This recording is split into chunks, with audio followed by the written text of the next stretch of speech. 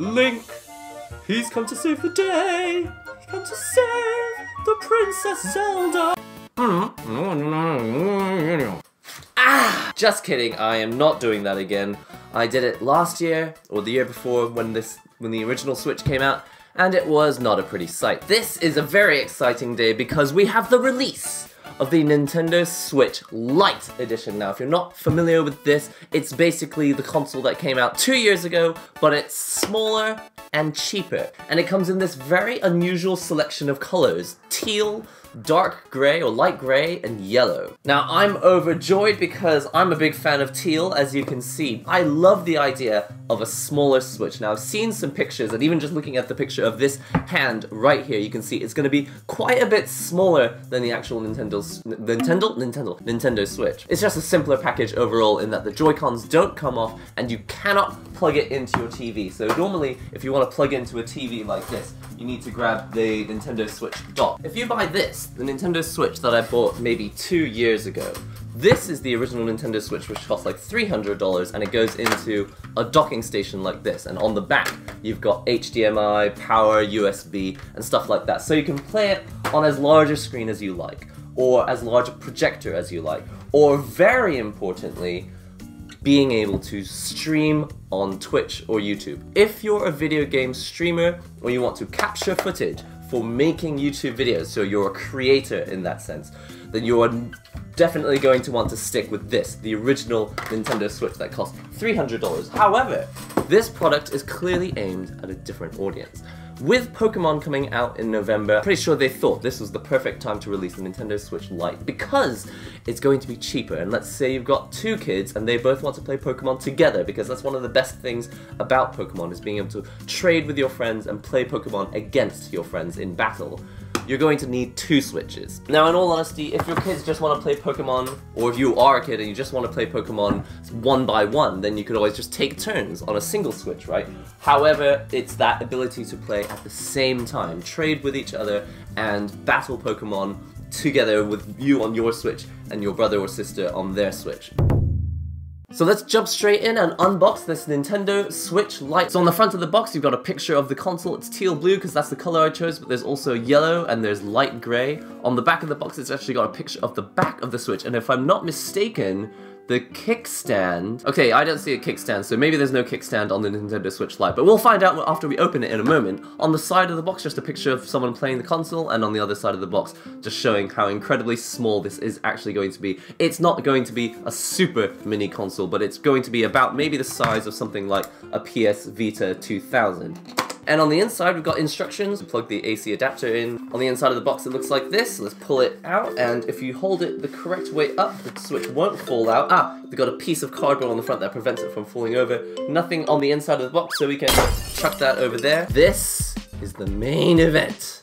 I will look at all the details on the inside later. It reminds me of the PS Vita when I unboxed it. Oh yeah, that's so nice. And it is, in fact, quite a bit smaller than I was expecting. One of the big differences you can see between this and the original Switch is that instead of having 4 buttons over here and 4 buttons over here, you've now got the buttons and an actual D-pad. Now, the reason they didn't have a D-pad before was so that you could play your multiplayer games. On the original Nintendo Switch, you had 4 buttons here and 4 buttons over here, so that when you took it off to play in 2-player mode, you had an analog stick and 4 buttons, and again on this side, an analog stick and 4 buttons. But because the controllers don't actually come off on this new edition, on the Nintendo Switch Lite, you can see that they've just gone for a standard D-pad, and hopefully it will be good fun for playing Street Fighter, but I'm really looking forward to testing this out. One of my main disappointments is that the D-pad is not here, because when I'm holding this console, I have to like balance it here on my palms, and it's just not the most comfortable thing in the world. But we'll be testing all that in the future. In fact, the buttons feel a little bit different as well. The buttons have a slightly softer tactile feel to them. You've got the screen on the front, which is smaller than the original Nintendo Switch screen, and just for size comparison, you can see it is actually significantly smaller than the original Switch screen, but not so much that you wouldn't be able to play it. Like, it's still probably as big or bigger than the original, like the 3DS LL when the XL version of the 3DS came out. It's about that big or a bit smaller. It's a good size, and especially when you compare it to, I've been playing the PS Vita for a long time, and man, it's even a little bit bigger than that screen, plus hopefully it is still 720 HD. D-pad on the left side with the left analog stick, which does click inside. Does click like that. And you've got the action buttons over here, X, B, Y, A on these buttons here, and you've got the right analog stick, which also clicks. You've got the home button here on the front, so I'll be pressing that to wake it up from sleep mode and from getting out of games into the main menu. You've got the plus and minus buttons, which are to like start your game or to open up the options. Minus, that's for various different extra features. On the top of the console, we've got actually more or less the same inputs that we've got, inputs and buttons, as we've got on the original Switch. We've got the fan vent here in the middle. We've also got the headphone jack. Fortunately, you don't have to play with wireless headphones. You can play with normal headphones, which I love because I can use any of the expensive headphones I've accumulated over the years. Plus, you don't have to go digital only. It does have a game card slot, so when you want to go to your Amazon or wherever you can buy games that aren't straight through the digital only store, you can buy them and put them in here. And I don't know what game I've got in here right now. Pulling the game card out of my original Switch, I've got Super Mario Maker. If you get bored of this game or you want to lend it to someone else, you can take it straight out, pass it over to them, and they can slide it into their own Switch. And Bob's your. So glad to see that there is the game card here. You don't want to have to be stuck with all digital yet. I think in the future a lot of game consoles and systems will be all digital, but for now, loving the ability to sell games that you're done playing or hand them over to friends. Alright, last but not least, on the top of the console you've got your L and R buttons and your ZL and ZR buttons. Now they feel nice and clicky, and on here as well, but I think they feel a little bit softer. They're the same amount of click, but the original Switch was like looser. It's got a bit of give before it clicks. You can feel like there's a few millimeters of give before it actually moves. On this one, that's interesting. So it's actually a little bit more, I would say it feels more responsive on the Switch Lite. Hopefully they can start considering making it designed like this for the original Joy-Cons. But you know, it's not a big deal. It makes no difference. I'm just nitpicking here. The other buttons on the top of the console are the power button here, and you've got the volume up and volume down. They are, well, they're kind of easy to find, but I wish that the volume was not the same place as the power button. I have had issues before where I've been reaching for the volume button in the dark and I've ended up pressing the whole thing off. And unfortunately the design is exactly the same on the new Switch Lite. It's not the new Switch Lite, on the Nintendo Switch Lite. And on the base of the console, it looks like we have the same port, USB-C, but we do not get HDMI output. Now in the original console, you could plug your Switch into the dock through there, and you can see there's a USB-C port at the bottom there, and at the back, HDMI would come out so you could plug it into your TV. On the Nintendo Switch Lite, this is only for charging and whatever features that USB-C can do, but it does not have video output on the Nintendo Switch Lite. That is an important feature that they took out because it makes the whole unit cheaper and they can sell it to, you know, a lot of these people who just need a sub $200 unit, which is basically what this is. So you've got your left side and your right side speakers over here and your micro SD card slot. So if you do want to download games, or you've got features that require downloads, there are plenty of features that do require downloads. As long as it's fast enough for the Nintendo Switch, you can put a micro SD card in here, you can download hundreds of gigabytes worth of games and put them in here. Now, I usually buy all my games digital, but more recently, I have been buying my games physical, mostly so that I can do things like what I just did, take it out and plug it into this Switch here, or I could lend it to a friend or a family member who hasn't had a chance to play Mario Maker yet. I usually just think of them as portable licenses that you can, or transferable licenses that you can pass to other people. You can tell that the texture of the finish of the paint job on here is a little bit more matte and less shiny, even though it feels nice in my hands right now. How does it feel to actually play? And I'm gonna be honest, already I don't like that the D-pad is right here. Before, it was resting in my palm and I had to bend my hand over like this to play. Like, look, it's really natural for my right thumb, but for my left thumb, I have to like bend my thumb like this, or just not balance it on my palm. And now with the Nintendo Switch Lite, it's even worse, because now if it's resting on your palm, this is the angle that your thumb now has to bend down to. Even before turning it on, I'm still a bigger fan of the control scheme of the PS Vita, which does have some great fighting games on it, but it is a little bit, it's getting a bit long in the tooth. Let's go ahead and switch it on. Hold down the power button here.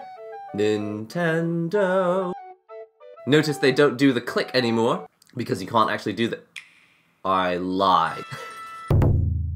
Alright, so we're into the new Nintendo Switch, the Nintendo Switch Lite, and we've updated the system. Now I can probably link my account. But before I do that, why don't we open a new game? So this is a game that just came out on the same day as the Nintendo Switch Lite. I'm sure a lot of people bought it. It's called Zelda no Densetsu. It's the Legend of Zelda. This game actually came out on the Game Boy many years ago. A beautiful piece of box art. It's so nice to see manufacturers still thinking about box art. I mean, of course, this is an official Nintendo game, but great to see that they're thinking about the box art for this game, even though a lot of games, especially because they've gone digital only, they don't think too much about the inside box art. But this is what we've got. Zelda no Densetsu. Slide it in. And there it is. I'm so excited! Look at this opening! Of course, we didn't have this opening on the Game Boy. The screen looks really nice, super sharp. I guess it'll look actually sharper than the original Nintendo Switch, because the original Nintendo Switch was running at 720p on a larger screen. I imagine this is running the same resolution, but on a smaller screen, so we're gonna get... it's gonna look like sharper visuals, even though we're getting the same technical amount of detail.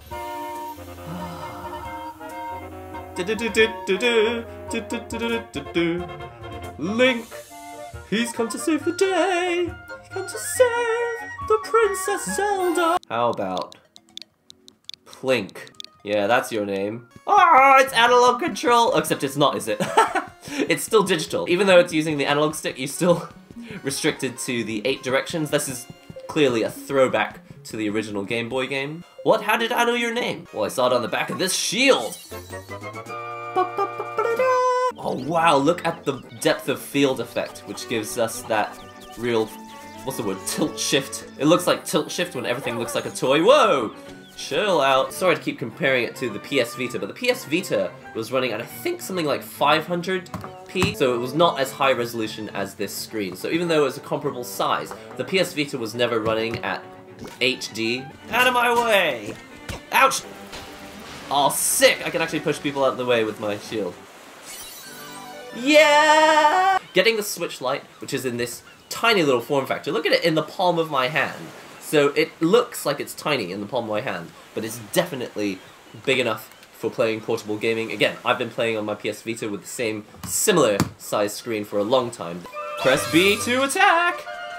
Yo! Sucks to be you! Link!